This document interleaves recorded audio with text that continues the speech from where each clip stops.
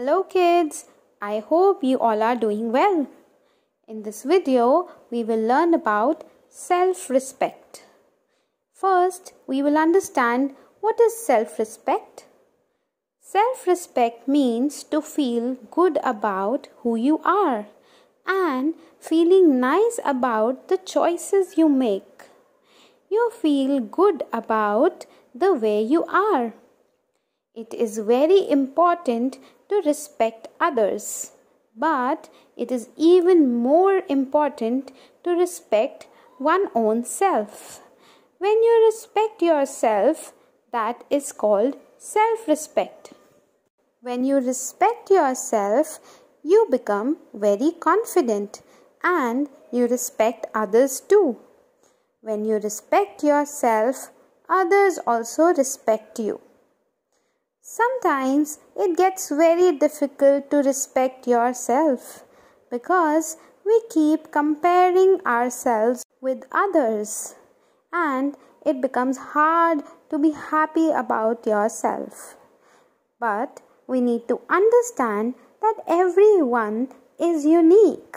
Everyone has different bodies, religions, styles, skills, and abilities. Comparing yourself with people who are different is not a good idea. You should focus on your skills and make the best out of it. Now I am going to tell you some steps that you can follow to respect yourself. Respect your body.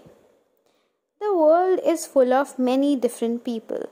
Some are tall, some are short, some are fat, some are thin, some have curly hair, some have fine hair.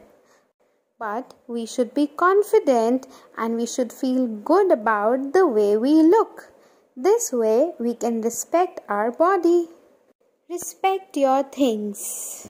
The things that belong to us, like our toys, our books, our stationery, our clothes, should be carefully used and properly kept so that we can respect our things and respect ourselves.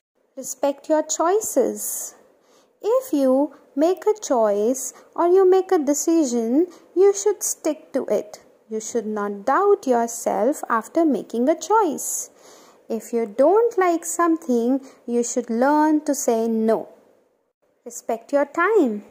If you want to respect yourself and be confident, then you should follow your daily routine religiously.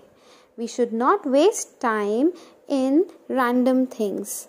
This way you can respect your time too. Dear kids, I hope now you will follow these steps to respect yourself. Thank you.